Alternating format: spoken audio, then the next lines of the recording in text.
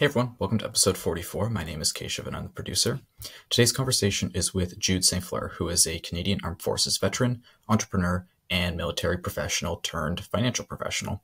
He joined Sam to discuss his transition from the armed forces into the business world and his journey from an insurmountable credit card debt to becoming a financial advisor. They both discussed their journey to knowing each other through the Prince's Trust and also shared some networking tips. If you're looking to know more about the Prince's Trust and what that is all about, I've linked that down in the description, including some contact details for Jude if you want to reach out and connect with him. Thanks and enjoy the episode. Hello and welcome, Jude St-Fleur. I got permission, everybody, from Jude to do the hard R on his last name. But Jude, how would I do this if I was, more fluent in French?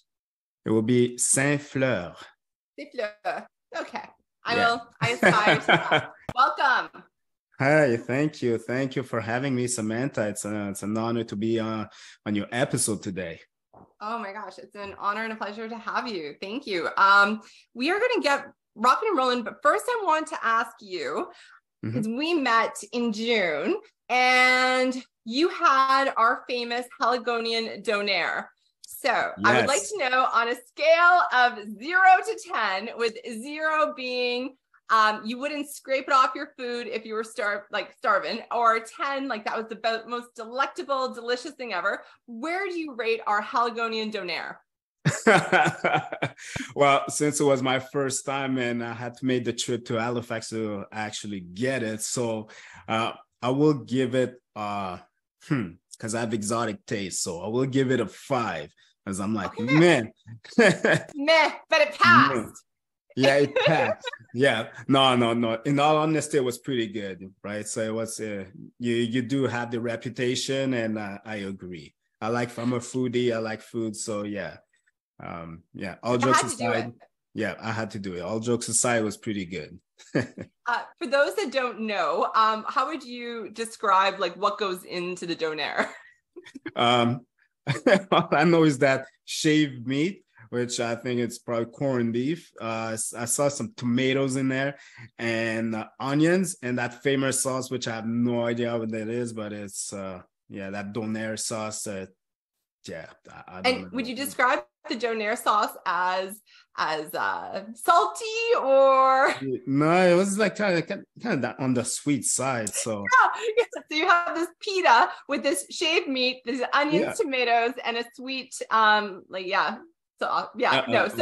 anyways, I'm gonna get lots of hate from this. I am not a donaire fan, but I appreciate them every once in a while, and I'll have a bite, and I'm like, okay, I appreciate this. It's nice, but I'm not clamoring. It's not my it's not something for every day. No, so it was good to try it, but then I'm like, I'm gonna stick with my food, what I know. Absolutely. So we met in June, and we were able to kind of share a donaire, or share some space over donaires, but we had actually met earlier in that week. So do you want to describe a little bit about how we met, and then we'll take it back to the beginning? Yes, pretty much. I participated in a boot camp called the Prince's Trust that was at Dalhousie University. So for military veterans that are going into entrepreneurship. So Samantha was one of the teacher or presenter on one of our classes, which was on accounting. And it was fascinating that the way she was presenting, she was so hyper, and she really sparked had presence in the room. So I felt like that connection, like, oh, well, she knows what she's talking about. She seems like pretty go-getter, and I like that, like people that are spontaneous and not afraid to look dumb in front of everybody. But after that, I'm like, oh, I have to meet her by any way, shape, or form. So I talked to her after the class. Well, talked to you after the class, pretty much, and then said, hey, I like what you were doing, and I'm in the financial industry. I'm trying to see and talk with the accounting, and it seems like you're a pretty good source. And then that was the end of it. And we met again at little event that was planned, and with a glass of wine, and I saw Samantha again. I'm like, hey, Samantha, remember me? We met like kind of was like 24 hours later. And yeah, chat a little bit, nothing came out of it. And a third time, I met you for a third time. And then that's when we kind of really connected. I talked to you about my story, my background, and yeah, you shared about yours, and we end up at that Peter place because I was walking to go there anyway. So by, I don't know, some grace of God, we connected, and yeah, it was the spark of a great relationship. Right. Yeah, absolutely. No, thank you. Well, absolutely. Thank you for your kind words. Right back at you. You know, people tend to think when they are in the audience or participating that they are anonymous, but really as presenters, like you can see everybody and you can see everything as you know, being on the other side. And I really appreciate your participation. I appreciate you being into it. And I appreciated you and the community of entrepreneurs that were attending that boot camp that week, which really is an MBA in a week, right? Because you have a lot of pre-work to do beforehand. You have a very intensive week where you work the business plan. And yeah, you all brought it and you lifted up your colleagues. And it was a really, really, it was honestly my pleasure to be able to present with Bryce and kind of work with you all. And yeah, connect, have those meaningful connections and be in a place where those collisions happen. So yeah, I think we were like walking down the street and you're like, Samantha, and it was raining. It was like, you know, just pouring rain. I was like, what's going on? Because I was just out of context. I was like, oh, hey, Jude. And I'm like, we're going to Oxford Tap House. Like, come. And you're like, I'm going to get a donaire. And I was like, oh, like Oxford Tap House, you bring it in. So you grabbed it. You came in, joined our colleagues. And yeah, we got to chit chat. So, you know, I always tell my students that learning is repeated exposure to same or similar materials. But I think friendship can kind of be like that too, in the sense that, like, you know, you get to meet people in different contexts and, you know, talk about things in school, outside school, like things that you're passionate with. So I was just, I was so impressed isn't the right word, but that's the one that comes to mind. But I was just like, yes, you are an awesome human. I would love to talk with you more, learn more about you for, you know, fourth or fifth or sixth time. And also, you know, record it for our management learners. So thank you so much for, you know, being here. And I'm really interested to hear about your story on really, I want to hear all of it. And I want to hear starting with, okay, so now today, we're going to go backwards to go forwards. But we met when you were transitioning out of the Canadian Armed Forces into your entrepreneurial endeavor. So I want to hear first a bit about what brought you into the Canadian Armed Forces and what kind of roles and journeys kind of brought you to when we met in June. Okay. So I will have to go back where I was a kid. So I was born and raised in Montreal. So from an immigrant family that immigrated from Haiti. So at that time, growing up, we didn't have much. We didn't know anything about how to handle money and finances and things like that. So money and finance was a taboo subject. We never really talked about it, but hey, we were living good. We're scraping by. You know, I used to be like sleep on floors at my cousin's place because, you know, they were living in tiny apartments, but hey, man, it was family, right? And we had that sense of community, and we stuck together through the what we call the hardship. Right. So fast forward, I was going through school and everything started working. So I was always broke because I was trying to, you know, impress people, like dress a certain way to say, hey, man, you have to be rich to show that you have money. And I accumulated so much debt as a student. Credit cards it was easy, just apply and you get some money and you pay. Essentially, I never paid it back. So now I'm out of school.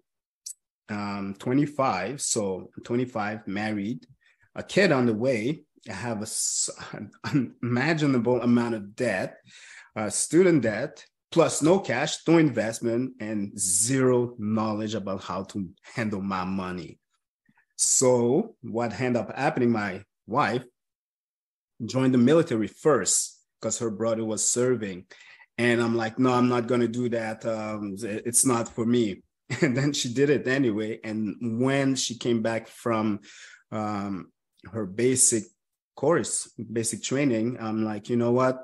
If we were to move, I will have to find something. There's no way out. And I joined the military and see if I could find a place.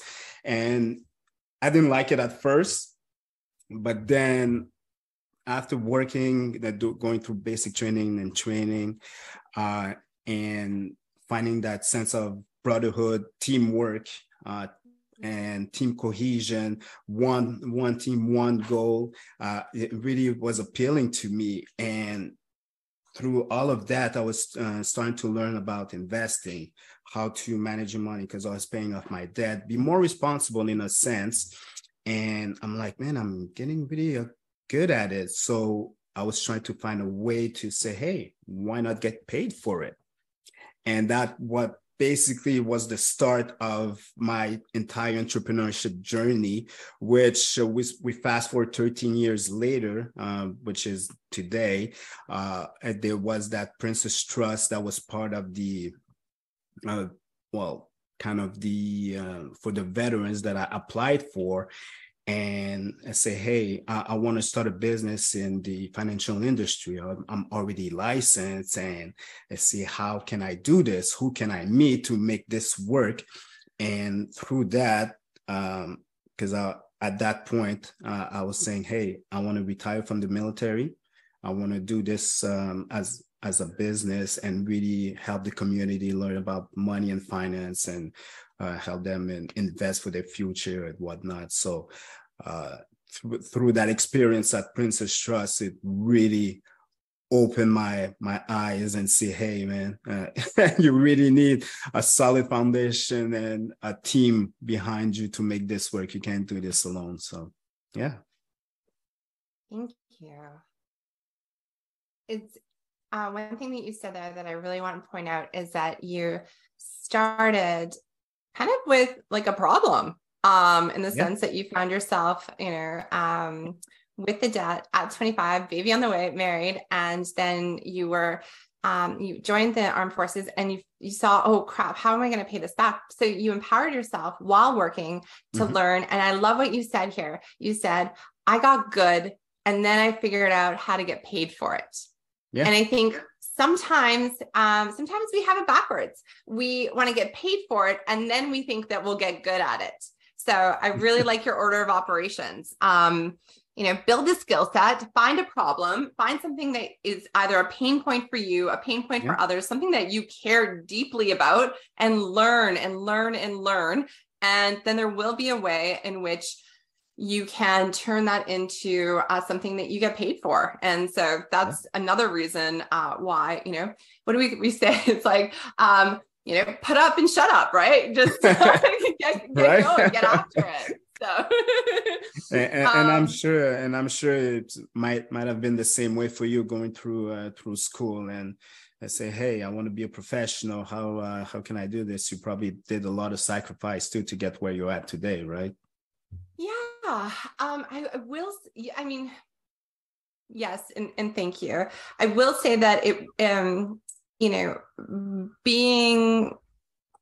there's also a lot of dumb luck with it. So I always love to look back and be like, okay, what was something that, either it was done by accident or done on purpose, and what was the results, and what can I learn from it, so I can ensure that I can increase the chances of like doing that on purpose and having another good reaction versus just kind of like bobbling along. So if I could go back to my younger self, 15, 20 years ago, and kind of say, hey, listen, get good, then get paid, like get good and focus on like, how can I get better? How can I get better? I would love to have heard that, because, I tended to look for markers of success, whether it's financial or a job title or this or that, by something that somebody was going to give me versus something that I was going to go out and earn myself. And I think it's such a small nuance, but it's something that's so important because it's like, we can focus on our effort. We can focus on getting better and good.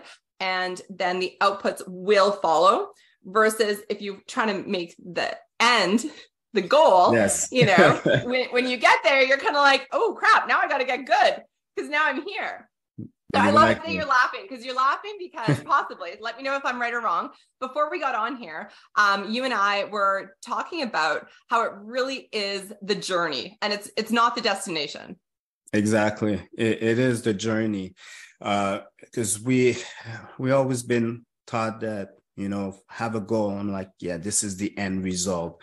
But at some point in time, you never get there, because they say, what's next? What's next? So, you know, it's always changing. We're always adapting and evolving. So we have to enjoy the journey. It is all about that when we talk about success. But more so is doing things on purpose and according to your values. That's extremely important. Yeah. And the good thing is, if you live and, you know, go by your values, you're often attracting other people that have similar values or values that align, and you can kind of build your team that way. So one thing that you mentioned is building your team and filling in the gaps. Now, looking at the group as a collective and learning about the different businesses that the different entrepreneurs in the Princess Trust Operation Entrepreneur, there was, you know, a woman who's a bookkeeper and studying to do bookkeeping. There are people that are doing leisure activities, people that are involved in the electric car business servicing, people that are doing, you know, building houses, people that are taking down trees. So even within that ecosystem, you know, I see like there's a financial advisor, there's a bookkeeper, like there's a team that's going to be coming around together. How important, or, you know, can you share a bit about what it was like going through with a cohort, and, you know, whether or not, I would just like to hear a little bit about that, the cohort, and kind of from the inside, things that maybe I didn't get an opportunity to see. It's thank you for letting me sharing this. To see the passion in what people wanted to accomplish. It was that level of sometimes uncertainty. Some of them like, oh, am I good enough to actually do this? Because they have a plan. They don't know how to get there or who to talk to. So, hence the reason why we all joined that program. We don't really know what we're doing until actually doing it. But we were looking for some sort of guidance. So talking with all of us, but we had that same way of teamwork. We wanted to have people that are better than us by filling the gap. And with that, we bonded on the fact that we're all in the military, so we know what it takes to accomplish a mission. It's always the mission, the mission first, and we will get there by any means necessary. So they have those projects at heart, and they understand the value of talking to people and really bonding on a deeper level. And we even sometimes shared about our traumas, which really reinforced our bond. And it was only for a week that we attended there, but now we created what we call referrals. So, hey, you have a gardener, you have a bookkeeper, say, you know, someone that you could connect to and say, hey, let me give some so-and-so a call. So that was the kind of the background experience that you didn't really saw, Samantha, but it was that sense of belonging. You know, we will get there eventually. We'll get there eventually. And I love the referrals, because when somebody asks you for a referral, or you see somebody that needs a referral, what you are doing when you give a referral is you are putting your reputation out there, and you're saying this person will take care of you like I would take care of you. So like you said, you have that common bond, you are lifting each other up. Absolutely. That is the strongest referral, to be like, hey, they got you, like, you know, and being able to kind of lift each other up. And that is a skill set on its own of collaboration that I think our management learners can really pick up on, whether you're in a class, you're all in a class for a reason. Like, you have a shared bond. And then when you leave that class, you have the opportunity to continue that share bond and, leverage each other. I always joke that like the people that like I want on my team are the ones that, will, be in a meeting, be freaked out, go to the bathroom and like text me on the toilet, right? Like they're like, oh, and like same here. Like that's what I want on my team. So we have like our team by circumstance, and then we have our team that we can build. And it's like okay, like I got you. Like I want that. And it's just so empowering, because if we want to feel good and, make an impact and, achieve our goals and lift everybody else up, there's going to be some scary points, and that's okay, because it's not all on you. It's all on our team. Like it's helping each other. So I love, I suspected that it was possibly like that behind the scenes, but I'm really happy to kind of confirm that. Yeah. And one thing I want to mention is do it scared. Do it anyway. That's one of my motto. Do it anyway. Just even though you're scared, just do it. What's the worst that could happen, right? Absolutely. Listen, one thing that I don't know if I told you or if it would have come out, possibly because it's not, quote, like a professional thing to admit, but I, the last 2.5 years during COVID, I had taught a lot previously, and then going online, I was scared to be back in person. I wanted it so bad, but it's different. It's vulnerable. It's connection. So, for as much as, I can just say that I took away so much from that day, and from being part of the project, because, you know what I mean, from the presentation, that I like, thank you. It helped reinstate that fire, reinstate some like, confidence, right? To put yourself out there and to connect. Yeah, and so be willing to be vulnerable. Yeah, be willing to be vulnerable. Yeah. So okay. I don't know the order of operations. So I want to know a bit about. No, I want to know everything that you are doing now. So to bring us to the present day, it's my understanding that you recently successfully completed your service in the Canadian Armed Forces, and so what is the term of reference? What should I be saying? Like, you're now a former Canadian Armed Forces member? Yes, well, we'll call it veteran. Veteran, pardon me. Thank you. Yeah, okay, I wasn't quite sure when I could use that. So thank you, veteran. And I should have started the podcast with this, but truly, Jude, thank you for your service, truly. And let me just elaborate. My Oma was a Dutch immigrant from Holland, and she told me from a very young age, whenever we would see armed forces, Canadian Armed Forces, that those are the people that saved her. Those are the people that dropped rations over her village or over her city. They would sneak them back in past the occupying soldiers, and they really sustained her and her family. And she always talked about the impact of the Canadian Armed Forces. So, from my Oma, from my family, and to helping us as Canadians feel safe and free. Thank you for your service. My pleasure. It was an honor serving Canada and its people, right? It's that sense of duty, even though it was kind of a blessing in a way, that to be able to represent being the first from my family to actually serve.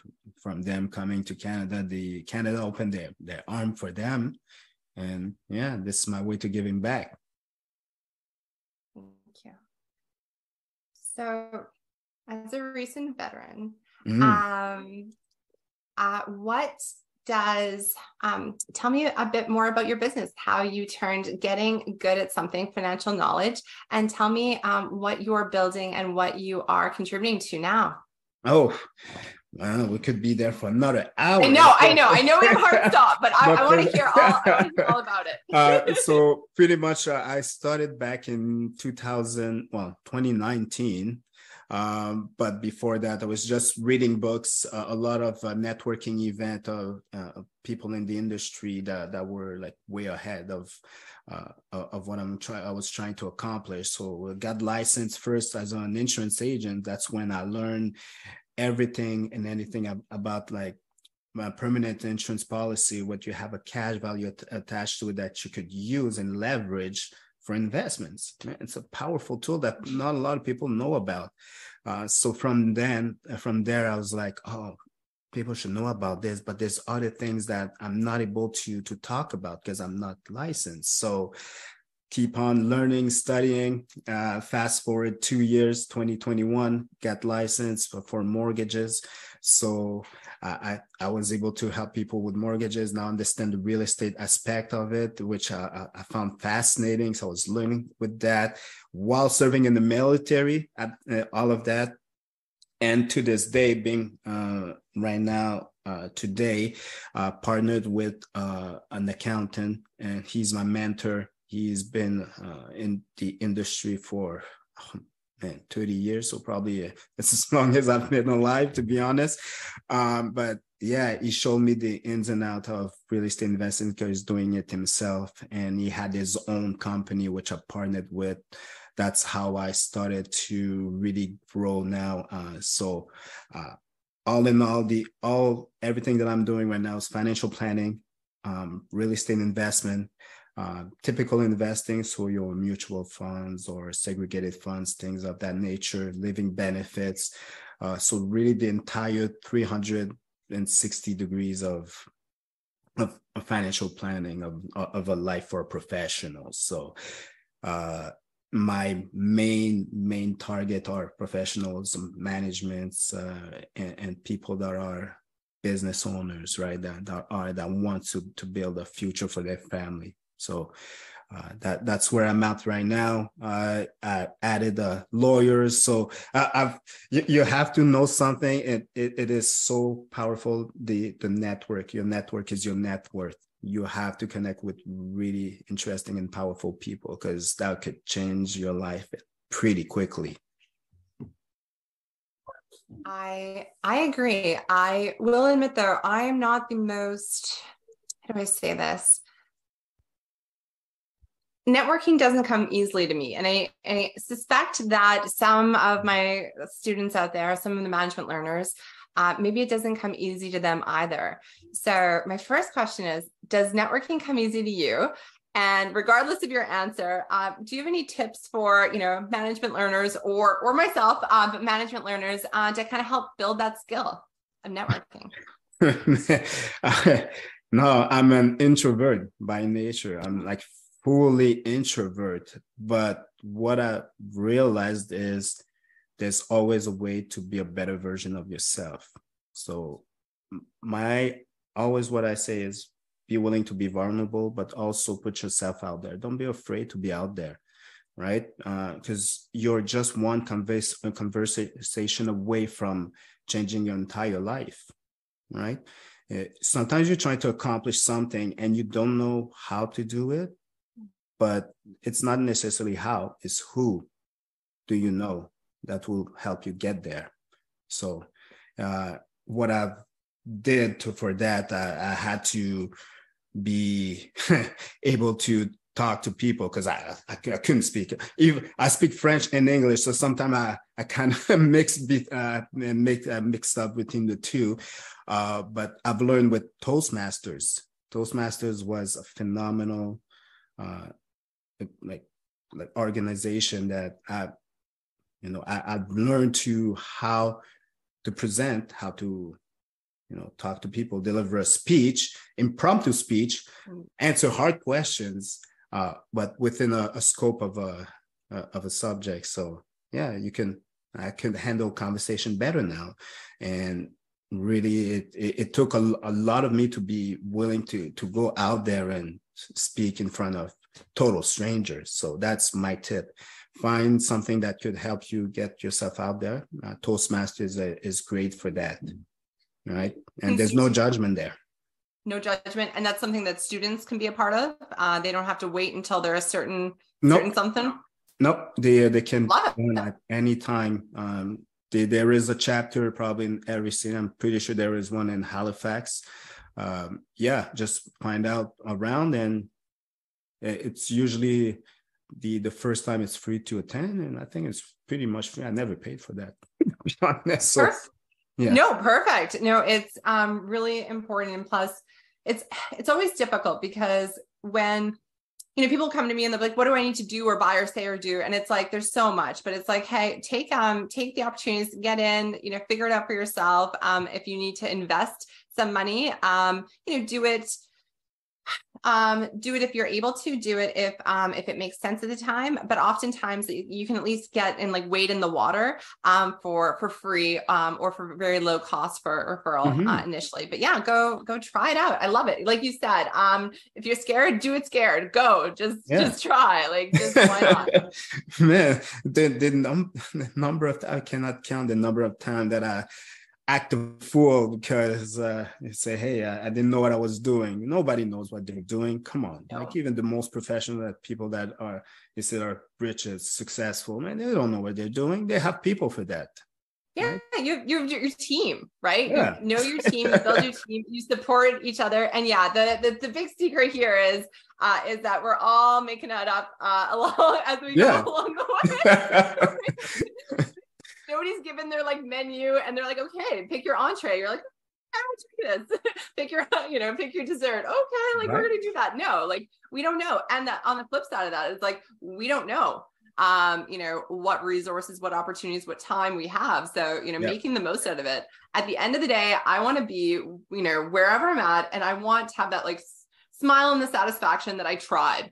That I tried, regardless of what happens. I want to be like, yeah, I tried. I tried. Come on. Versus the other is like, I wish I would have tried.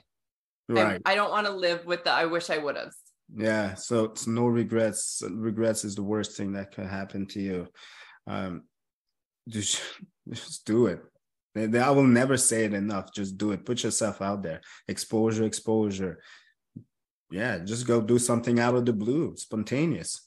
You could find something new about yourself. You're always learning, you're always getting better, right? Yeah, absolutely. And like, one of my colleagues is really good at this in the sense that he will be around and he will make himself known and he'll work on his own thing, but he's present. And when you're present, both in, physical nature, but also when you're just a present human, you tend to attract things and things tend to happen. Collisions tend to happen.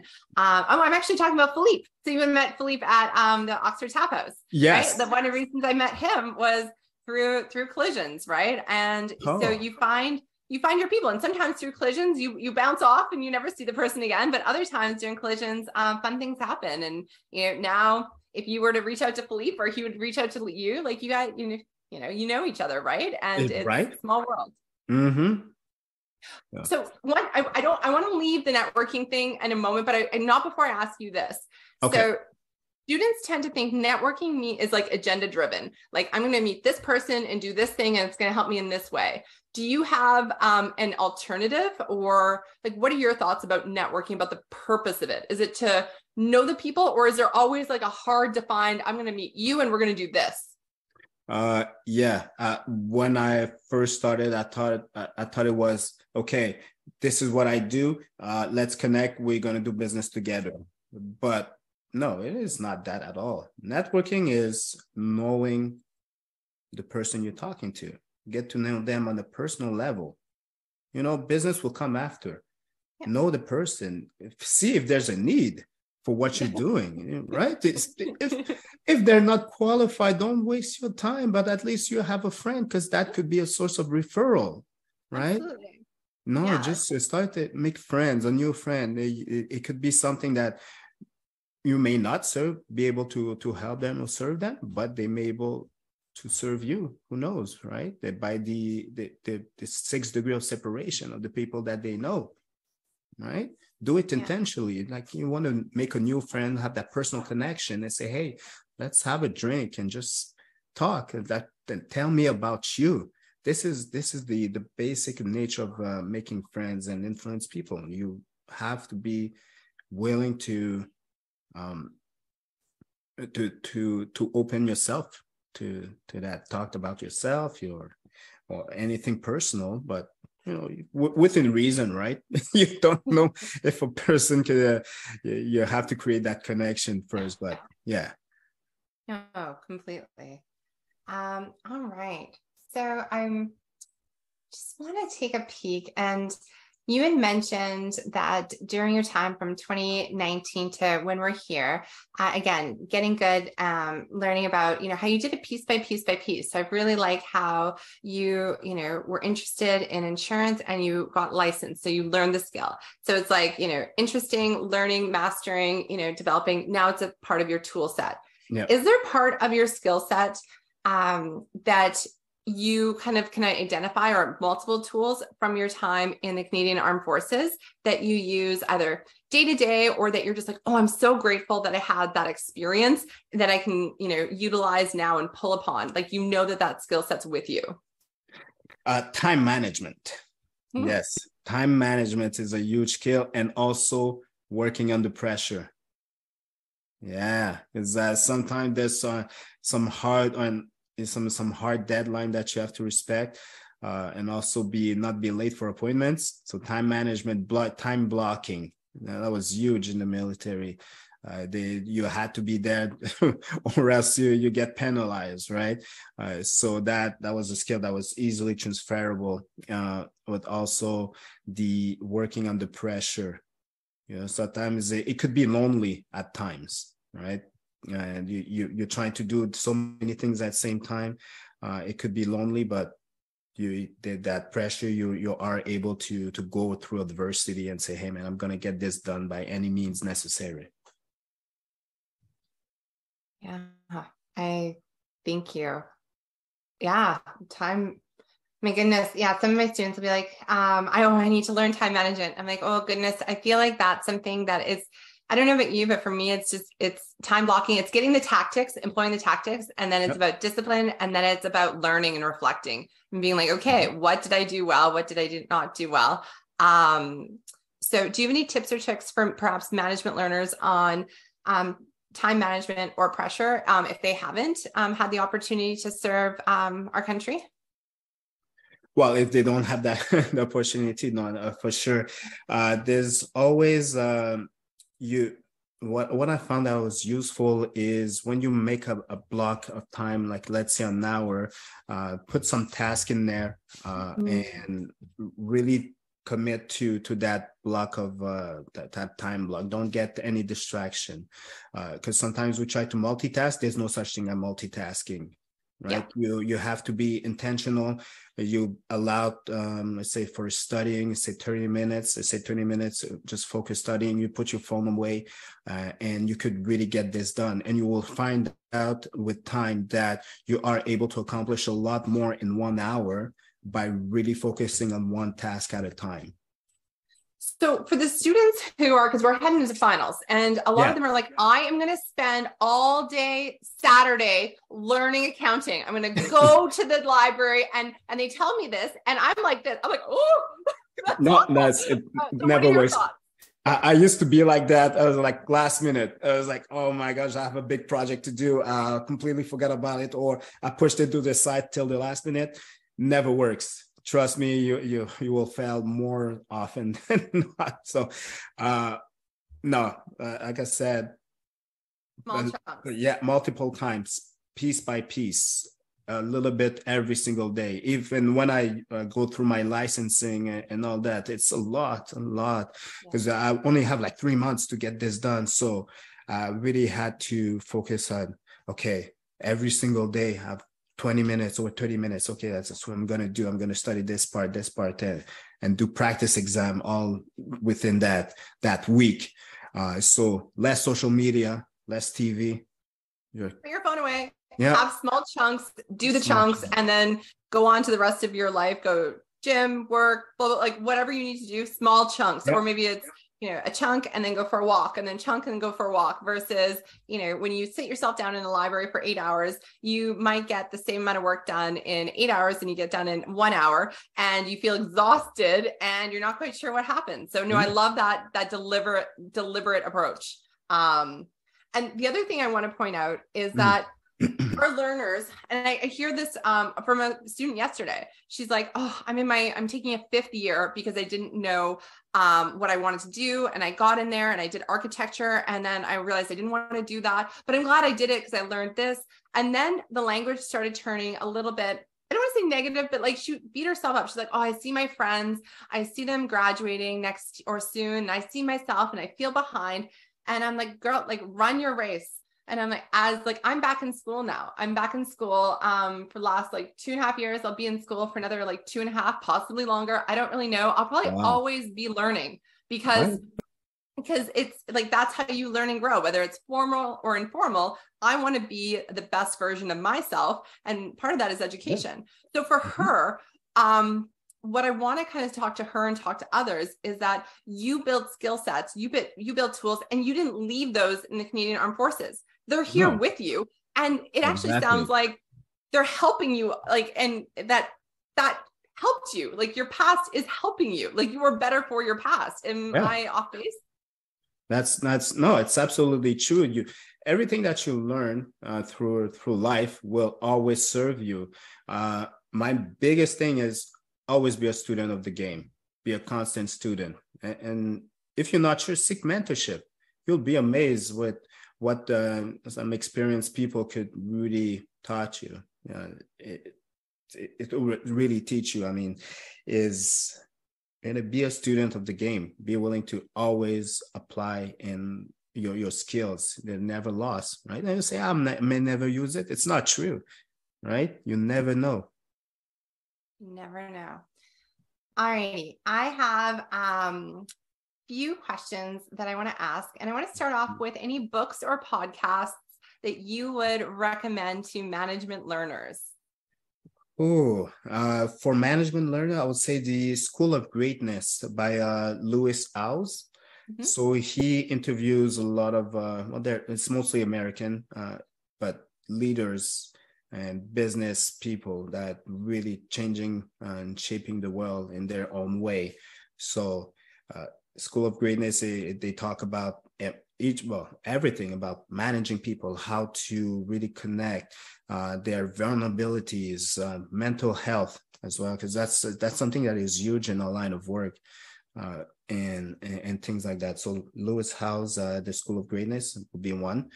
If you really, and then in terms of books, How to Make Friends and Influence People, it's a classic. Right? Like Dale Carnegie.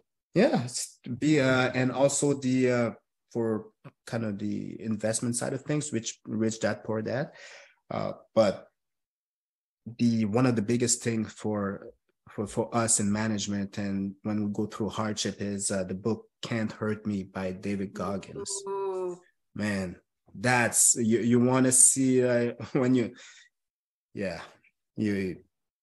I don't. No, you know. I do know. And, his book's great. His audiobook where he will narrate part of there's a little podcast in between each of the chapters. Yes. It's, I challenge somebody to listen to that and not be fired up and wanting to go out there and listen or read that, fire out and like, go get after it. Right. That's right. That's why I'm saying, man, just do it. There's no excuses. Like what's stopping you. Right. You're willing to do it, it all starts between our two ears. We are in our head 24/7, but sometimes we have to get that dark cloud out and say, hey, I'm going to do this. Yeah. Completely opposite, but not opposite of Goggins. I promise I'll swing it back. I'm at yoga on Wednesday and we're doing inversions, and she's like, now this is the time in class. Like it's kind of, we break from this, the flow, we break from the music and we do inversions. We're working on handstands this month. And every time it's like, you cannot be thinking about something other than, being in your body, being present, being at the task at hand when you are upside down. And I love it for that reason, because, as you're going, your brain is like, what are you doing? Why are you doing it? And you do it anyways, and you are immersed. And so you can get out of the thinking brain and into the feeling brain, and you learn so much. So while yoga and David Goggins likely aren't always in the same right, sentence, agree. They both kind of have that presence and that just do it. That's it. That's all there is to it. That's life. We go through ups and downs. Just do it. Jude, Lefleur. What advice do you have for management learners? I know you've provided a lot of really great advice throughout this, and we've woven in some other advice from mentors and friends. But if you were to leave our management learners with kind of one more nugget, what would that be? Commit to your craft. Whatever field you're entering, commit to it. Just be obsessed about being better version of yourself, and so that way show that you care about people. There's so much power that could come out of helping somebody else fulfill their dreams, or whatever that case may be. Be committed to your people and your craft. Love it. Agreed. Jude Lefleur, what St-Fleur. is your Lefleur? St-Fleur. Pardon me. St-Fleur. Oh my God, I said Lefleur. You know why? Because I was practicing in my head. I got in my head and I needed to get out of it. My goodness. See, we all make mistakes. Exactly, right? But we learn from it. So, dude, it's hilarious. With my students right now, there's this one student, his name's Jack, but I've called him Jake every other time. So I was like, I'm right, I'm wrong, I'm right, I'm wrong. And like my student Bree is like, she's like, it's just, you're so human. And it's like, you try and you're not good at names. You'll remember that like Jack, participated in this and did this. She's like, but you're just horrible with names. And so I don't know, maybe perhaps that's what I'm going for is charm. I don't know. Yeah, right. Yeah, but my students are like laughing. They're like, I can't believe you did this to your podcast guest. You do this to us all the time, and it's not intentional. So thank you, Jude St-Fleur. What is your definition of success? So doing things that fulfills your purpose, right? It's always your purpose. So what is your purpose on this earth, right? So you fulfill that by helping others, like you feel a need for them, right? Help them with their problems.